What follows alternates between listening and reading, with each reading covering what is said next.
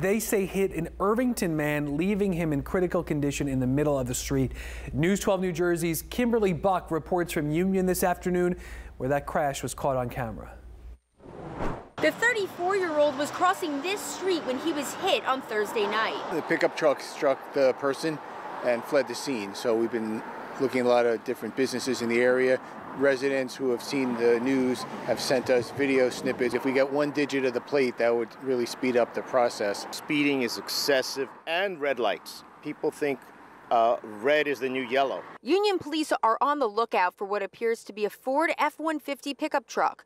No bed cover, chrome front bumper, and 2 New Jersey plates. This is the alarming video showing the moment it happened in Union on Stuyvesant Avenue.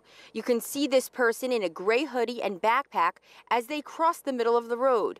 We've stopped the video at the moment of impact.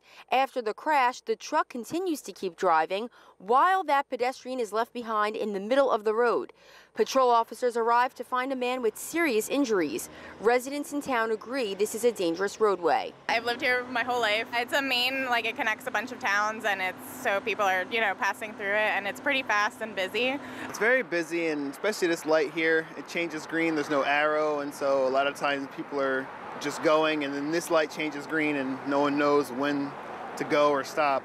The injured man, who was taken to University Hospital, remains in critical condition. If you have any information on the crash, do reach out to the Union Police Department.